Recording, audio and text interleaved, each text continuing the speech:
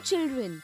Today we will listen to an interesting story on Gaffy the giraffe and her mother Fanny, and we will learn about number bond.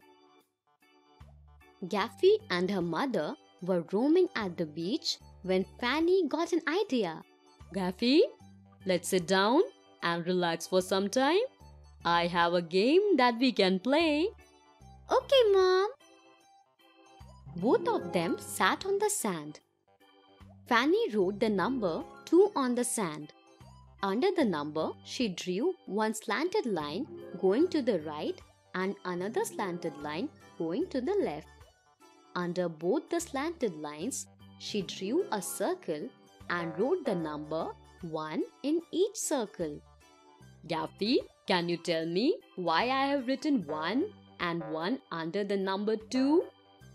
Gaffy thought for a while and replied, "Oh yes, 1 plus 1 is equals to 2.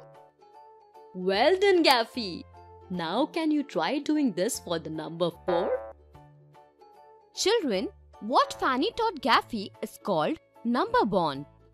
This helps us understand how two small numbers can come together to make one big number.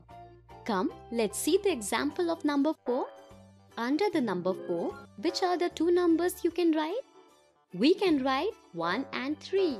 This means we can combine numbers 1 and 3 or 3 and 1. They equal 4.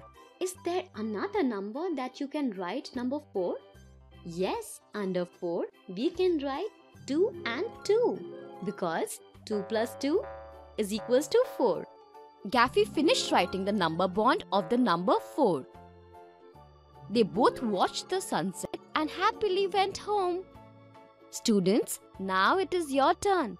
Write the number bond for the number 5 in your notebook and share the answers with your friends and your family. Today in this video, we learnt about number bond.